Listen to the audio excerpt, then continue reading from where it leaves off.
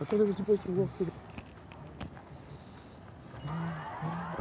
Get on the floor! Get on the floor! Get on the floor! Welcome to First Person Defender, where regular people come face to face with unknown attackers. Drop the gun! Whoa! Stop! Don't make fire! Get out, dude! Get on the ground! Get on the ground! And fight their way out. Drop the gun! This is First Person Defender. You're leaving a restaurant with your family when things get dangerous in the parking lot. You're carrying a gun, but is your family part of the plan and do they know what to do? Watch what happens right now on First Person Defender. These force-on-force scenarios use training guns that fire non-lethal projectiles. My name is Joel Hill. I'm from Mandeville, Louisiana. I work in the commercial diving industry. I've been doing that for about 22 years. I have a beautiful wife, Georgia, and 3 teenage kids. I've never been in a scenario where I needed a firearm or I've felt threatened in any way. You know, I don't think anybody should look forward to getting into that position. But just to be able to know what to do if that occurred. My expectations today, I have no idea. I really am excited to learn because I've never been through something like this. I'm really excited to see how it all plays out. I'm really excited to walk away knowing a lot of things that I didn't know coming into this. Joel seems like he's a pretty squared away guy. He carries a gun 50% of the time. Now he trains in martial arts, and I know that from talking to him, but carrying a gun 50% of the time, I think right now he's thinking, I'm way underprepared. And we've got a special trainer from HK, Philip Toppino, to talk about it. Philip, you had a chance to listen to Joel.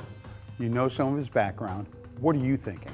I think scenario training is the most valuable thing that someone can do, and we've got some really good scenarios that, with his daughter involved, it's going to definitely take it to another level. You work at WAFT. What does WAFT stand for? WAFT stands for Where Our Families Train. We're a private facility outside of Orlando, and we like to include you're your own first multiplier, and your family is your true asset. So we want families to train together, and today is going to be a perfect example as we customize this training for him.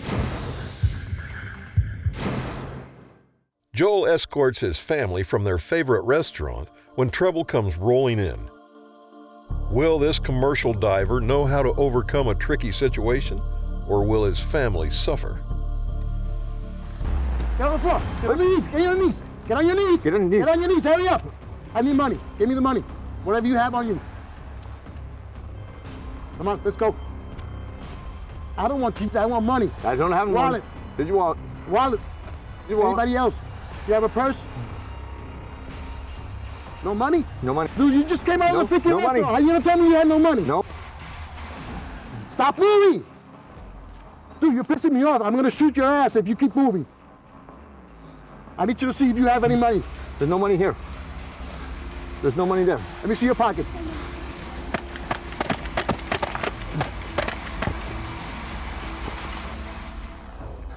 You go back inside? Index, index, index.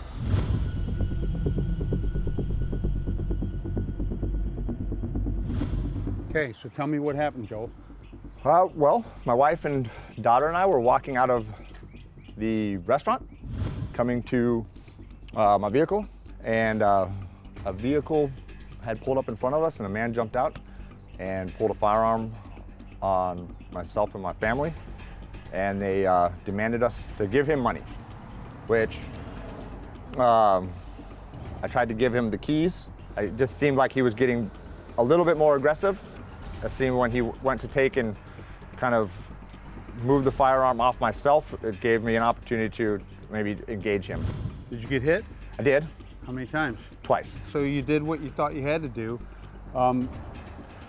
He was being pretty relentless with you. Yes. I don't know if it could have been, it seemed like the more I said I didn't have anything in my pockets, the more aggressive he became. Well, I watched it from a distance. Let's bring in Philip and see what he saw. Great job giving your car keys. If someone wants to rob you and they just want what you have, give that to them. Avoid at all costs. But what you saw was that he was being very he wasn't leaving, right? And you were very aware when you got to the ground. Tell me what you saw at that point. When I got to the ground, it just seemed like, as I'm looking up at a man holding a firearm on my family and I, it was in my mind, he wasn't willing to conversate, to come to a deal, to be happy with my keys. When you got to the ground, did you feel that you had a lack of mobility at that point? I did because I was positioned on my knees, you know, to try to maintain that, stay in front of my family. As he would move around, I would try to rotate around, which would, in turn, was making him nervous, telling me to stop moving. Here's the thing I want to cut to the chase. I'm going to give you the power. You don't always have to obey every rule that he says, and you can still give him what he wants and still keep a tactical advantage. So going to the ground limited your mobility. Yes. And it's still something where I would be like, yeah, sure, here. Yeah, listen, no problem. Yep, I'm going to go down. Is that all you want? You know, asking him questions back, since this is your first scenario, that's a really good thing to do. Is we want to interrupt the way someone thinks, and we can do that by also asking them questions, figuring out what he needs. So Philip, he did some things really well. He did, the bad guy was just completely divided attention. He didn't know where he was going to point the gun next and who he was talking to. And he did expect movement. So when he told him, give me your wallet, and he just keep his gun back here, he was reaching for something. I knew he didn't have a wallet in his pocket. Right. He was reaching for that gun. Right. So scenarios are very difficult, and in that scenario, he wasn't going away. And when you had to use your firearm to defend yourself, think about moving off the X, getting away, creating distance from your family. That way, because if you're going to draw gunfire, you don't want to draw it towards yourself. Yes. Well, I think Philip's going to have some great training points for you. We're going to give you some training points. We're going to help you with your mobility. We're going to help you to be able to get to your firearm a little bit better. And we do have one other concern. When you were firing, you fired until your gun was empty, and one of your rounds came all the way back here and hit Philip squarely in the chest. So we're going to talk about some of that. The HK MP5 is probably one of the most copied carbines in the world. But if you want an HK, you gotta get an HK. Now they have the SP5, the sporting version of the MP5. Short, fun, cool, historic, 9mm, fun to shoot. What's not to like? Check out the HK SP5. All right, Joel, that was a wild scenario, wasn't it? Yes. Let's go back and give you some concepts to work on better so that if that were to happen again, you've got a little more tools in your toolbox, okay? First off, I'll have our bad guy come up. That's been cleared and chambered, so it's unloaded. So we're gonna roll through this. First off, you guys don't have to go to the ground, because what he wanted was your car keys and he wanted your wallet, right? And you gave him everything you had, but there was still a loop. He wasn't complying. So come back over, let's role play this. So you don't have to get on your knees this time, okay? You don't have to get on your knees.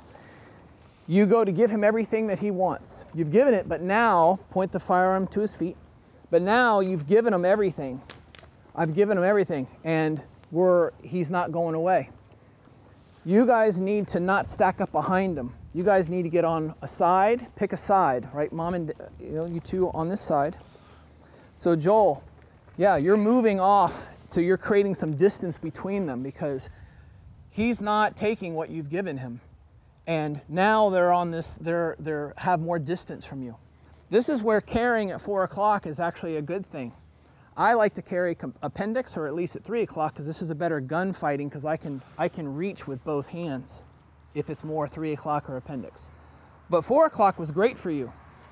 He's pointing the firearm in, and at some point, he's not leaving. Now I want you to think about turning away, like I'm gonna give you, my wallet's in my back pocket, and I'm turning away, right? And now you're actually not going for the wallet, you're blading for this.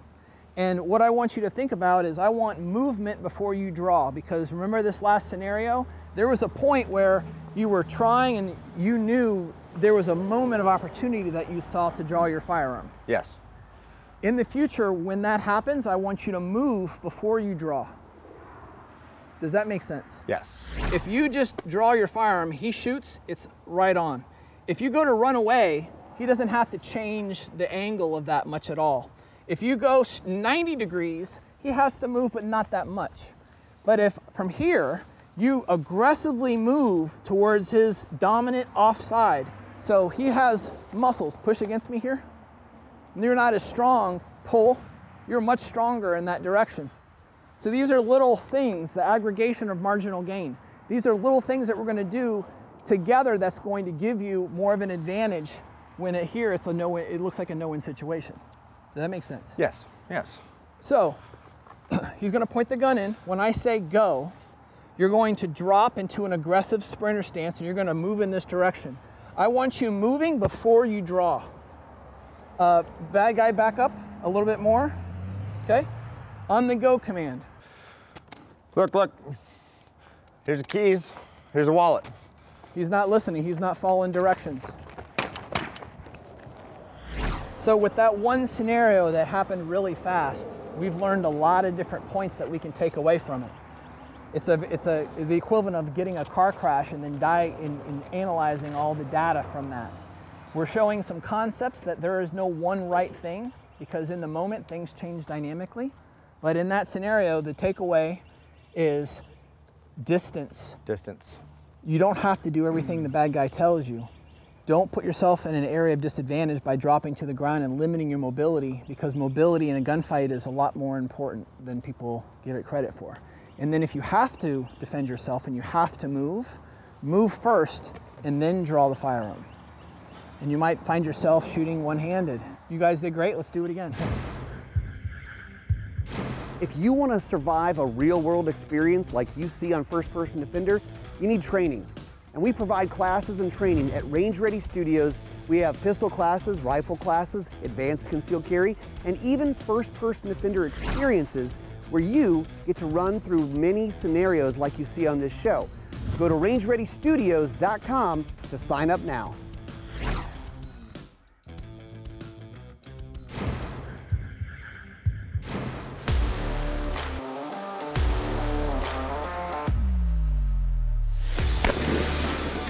I don't know about you, but if someone gets a drop on me and tells me to get on my knees, I'm going to be very, very concerned.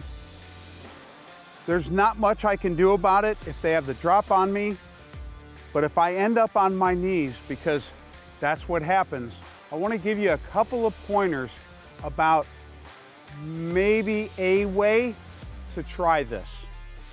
I'm going to get down on the ground and show you.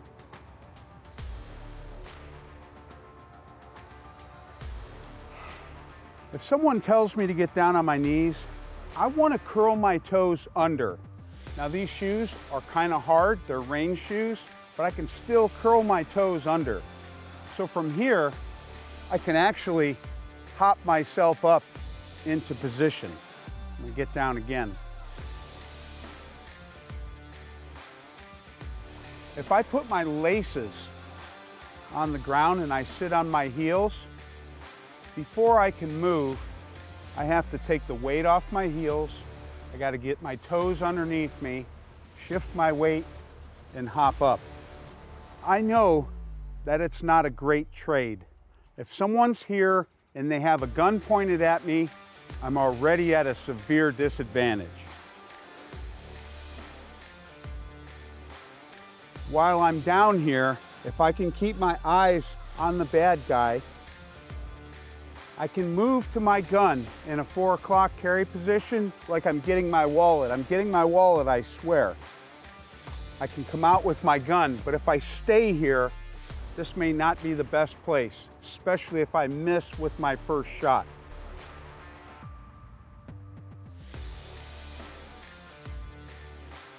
I'm gonna stand up again. So someone gets the drop on me. I move to my knees because that's what they want. I keep my toes curled under because it gives me the ability to spring. They tell me to reach for my wallet or give me their money. I make my move, I give you my wallet. I get my gun in my hand, I come out.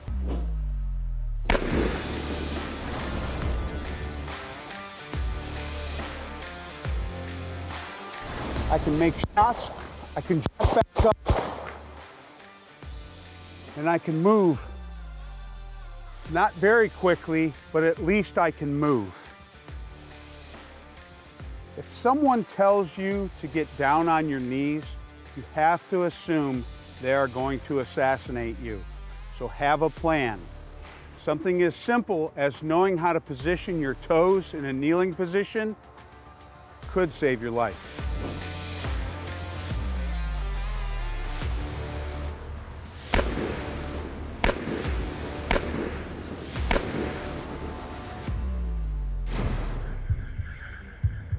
There's a reason why shooters like the HK VP9 so much. Modern striker-fired polymer pistol holds 17 rounds of 9mm. It's optics ready, but the grip and the trigger is something you notice when you pick up this gun. A nice grip, a nice trigger is going to help you be a better shooter. And of course, HK quality. On the range or concealed, it's a good option for you, the HK VP9.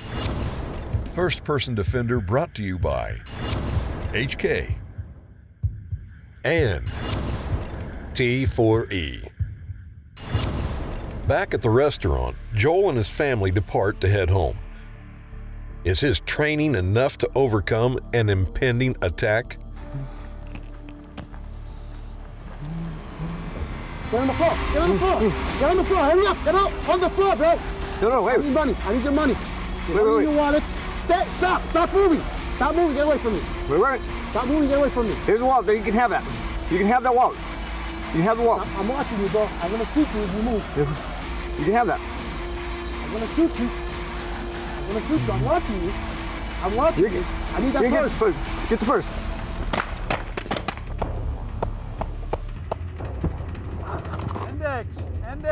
Index.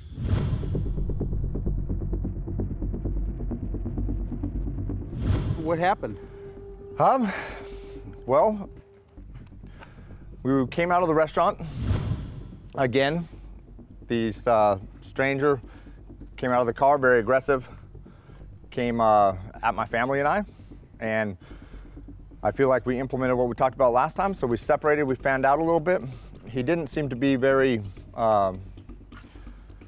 he wasn't very satisfied with the fact that I was giving him everything I had again, and was threatening to fire on me if I kept moving.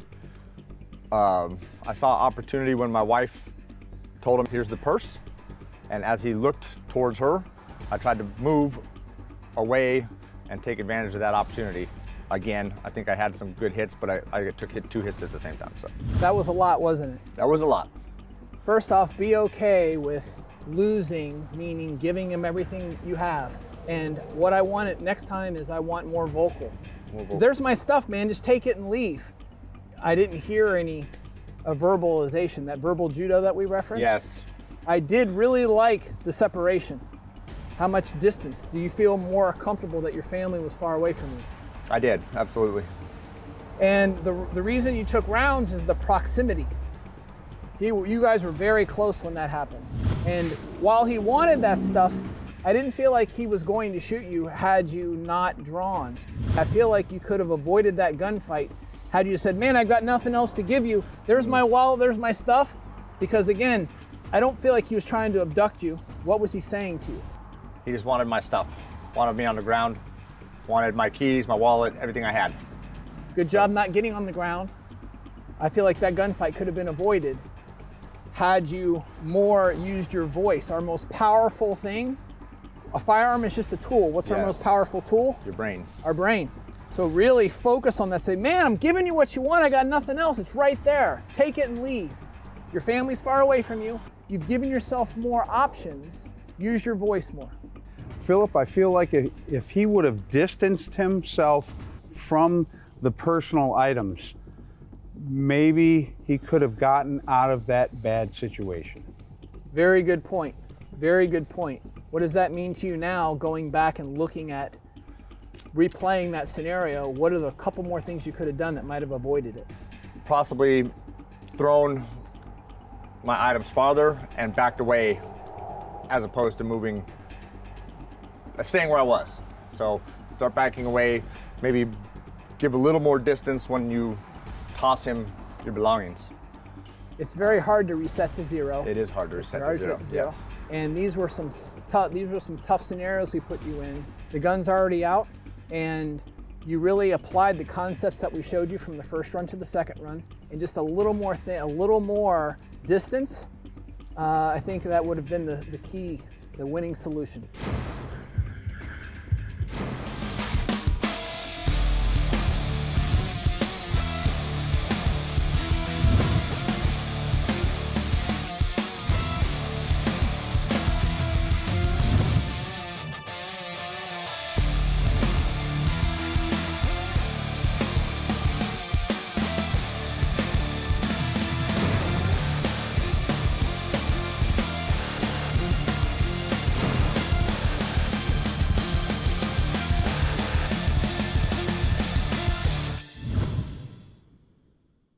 To see all of Gun Talk's content, go to guntalk.com, guntalktv.com, or sign up for the Gun Talk newsletter.